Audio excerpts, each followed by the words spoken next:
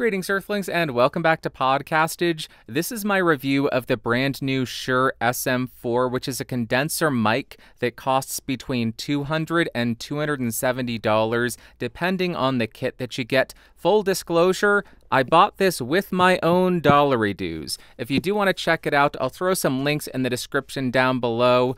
All of my recording settings will be listed in the doobly-doo as well as the description. And now let's talk about what comes in the box.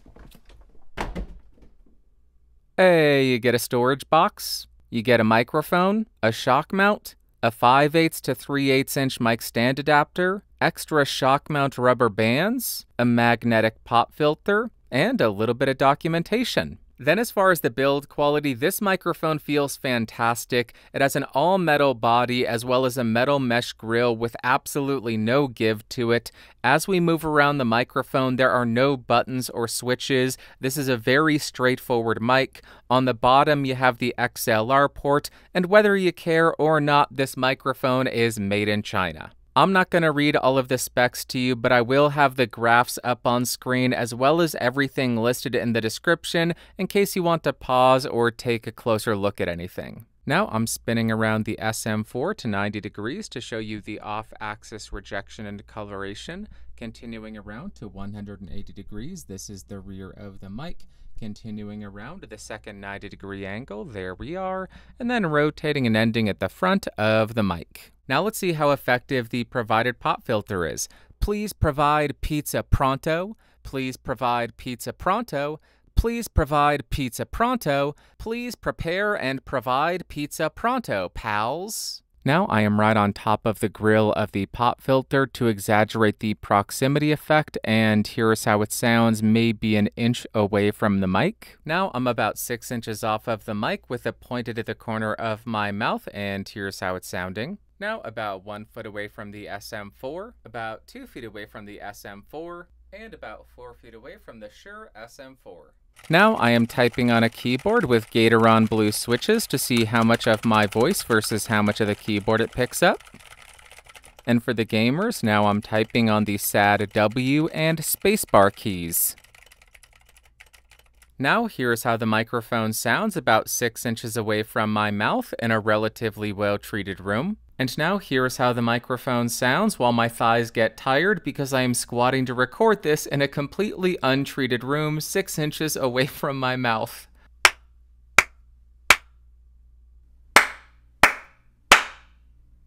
Next, I want to see how effective the microphone and the mount are at rejecting shocks, so I'll start by tapping on my desk to see how much of that it can reject. And then I will tap on the boom arm.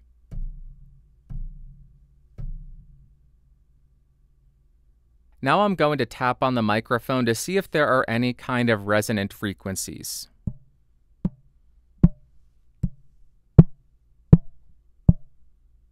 Now let's do a quick spoken word comparison to see how this mic stacks up against the competition. Starting on the Shure SM4, 6 inches off, gain on the 18i20 at 2 o'clock, and here's how it sounds. Let's go to the first mic. Starting on the Audio-Technica AT2020, 6 inches off, gain at 2 o'clock. This microphone costs about $100, and here is how this sounds compared to the SM4.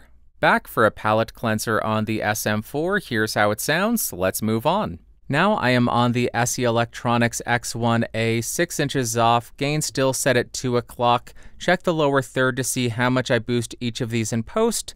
Let's go back and do a whole bunch more. Alright, I'm back on the SM4 again just to clear out your ear canals. Here's how it sounds. Let's go to the next one. Next, I am on the Earthworks SR117, which is a handheld condenser, 6 inches off, gain still at 2 o'clock. This is a relatively neutral microphone, so it'll let us hear the character of the SM4 quite a bit more. This costs $200. Let's do some more. Here we are on the SM4 again, just to cleanse your palate. The palate should be cleansed enough. Let's go on. Now I am on the Shure PGA27, 6 inches off, gain at 2 o'clock, no pad and no filter. This microphone costs about $230, and here is how it sounds compared to its brand new sibling. You shouldn't be surprised to hear me say that I am back on the Shure SM4 again. Here's how it sounds. Let's go to the next one. Next, I am on the Rode NT1 5th Gen running over XLR, 6 inches off, gain on the 18i20 at 2 o'clock.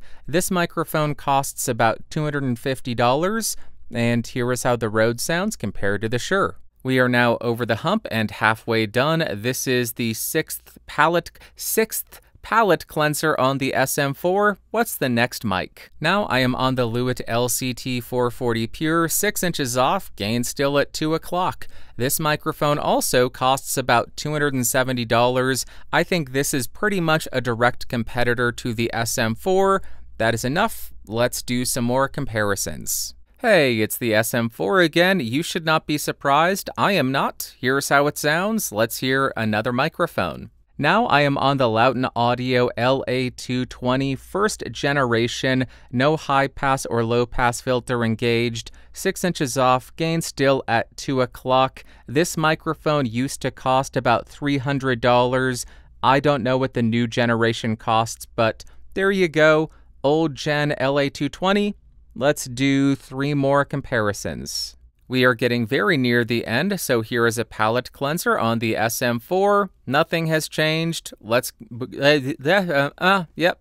Now I am on the Shure SM27 with no pad and no filter engaged. Again, 6 inches off, gain at 2 o'clock, check the lower third. This microphone costs about $350, and here is how this compares to its baby brother, brand new sibling, whatever you want to call it. We have 2 more to go, so this is your penultimate palette cleanser on the SM4. No big surprise. Let's go to the second to last microphone. Next, I am on the Sennheiser MK4. This doesn't have any pads or filters. I am 6 inches off. Gain is at 2 o'clock. This microphone costs about $400, and here is how it sounds compared to the SM4. Let's go back and do one last comparison. And this is the very last sample of the SM4 before we jump to that final microphone right now. I am on the Neumann, hello Neumann, U87 AI, cardioid pattern, no pad, no filters, 6 inches off, gain still set at 2 o'clock. We are living very dangerously. Gain is set way too high for this microphone. This mic costs about $3,700, so this is meant to be a direct and completely fair comparison. It is not meant to be a control from video to video, so get angry about it. And now, let's jump to the music test.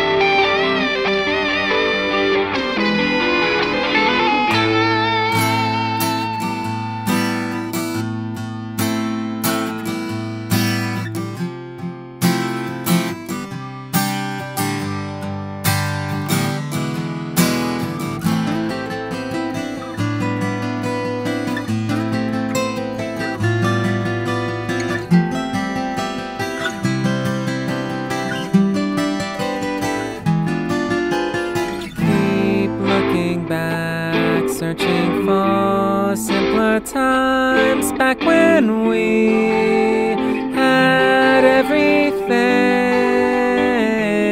we could need. I honestly don't think it's too much to ask for.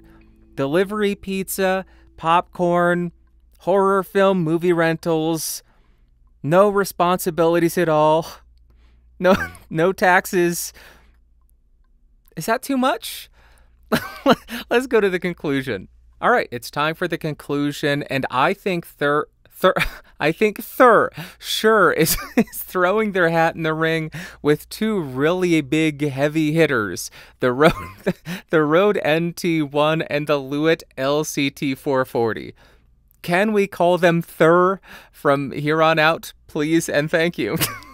But before we go any further, let's talk about the pros and cons. And first up for the pros, just like pretty much every single Shure mic, is the build quality. It feels absolutely fantastic. As far as the accessories, the shock mount and the pop filter are incredibly effective. And as far as the form factor, it's not the smallest out there. The LCT440 is more camera ready, it's going to block your face less, but compared to something like the NT1, this is relatively small. Then we get to the cons of this microphone, and first up for me, I found some S's to be a bit sharp and piercing, so I ended up wanting to use a de-esser on this thing just to tame those a little bit. And then the self-noise of this is quite a bit higher than its direct competition. It has a self-noise of 17 dBA, which isn't the worst, but when you look at the LCT440, that has a 7 dBA self-noise, and the NT1 5th Gen has a self-noise of 4 dBA, so the self-noise of this is more than 10 dBA louder than the competition. Then I have a wish for accessories that were included. This came with a shock mount, which is relatively small, and it's not the most difficult thing to work with, but I wish they also included some kind of firm microphone clip, because that would just make working with it in tight spaces like an ISO cab that much easier. And lastly, I have an FYI for you. The included pop filter is magnetic and it only clips onto the front of the shock mount. So if for whatever reason you needed to use the microphone in a different orientation in the shock mount, you wouldn't be able to use the included pop filter, which is the exact same story with the LCT440. But just wanted to point that out in case that's a use case for you. And now, what are my overall thoughts and opinions of the Shure SM4?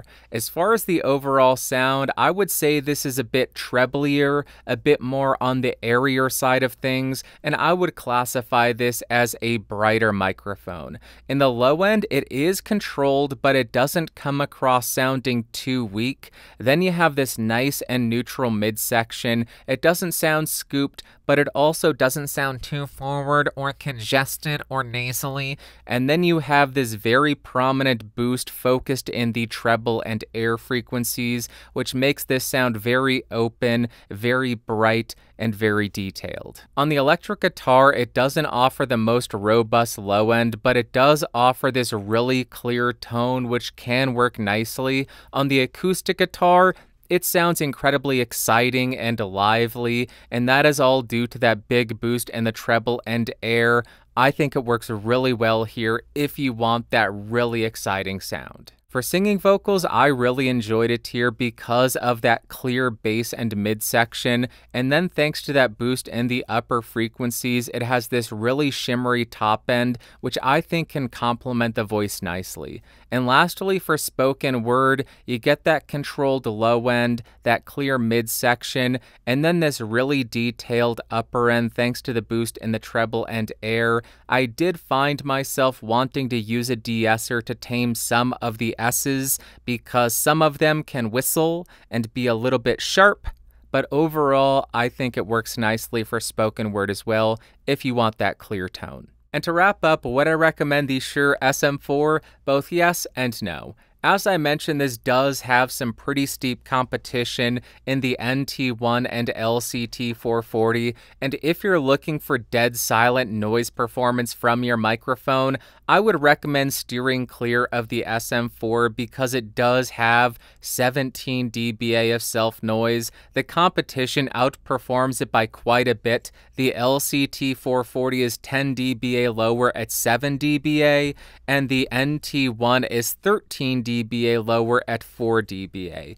So if noise is incredibly important in your decision, I would steer clear of the SM4 and go for one of the alternatives. But then we get to a situation where it really is the question of which microphone do you like the sound of better, because they all sound good and they all offer something different. The NT1 is more neutral sounding, more in the bass section, and much less exaggerated in the treble and air. The LCT440 also has more bass, but more of a forward sound in the upper mids, but still plenty of treble and air.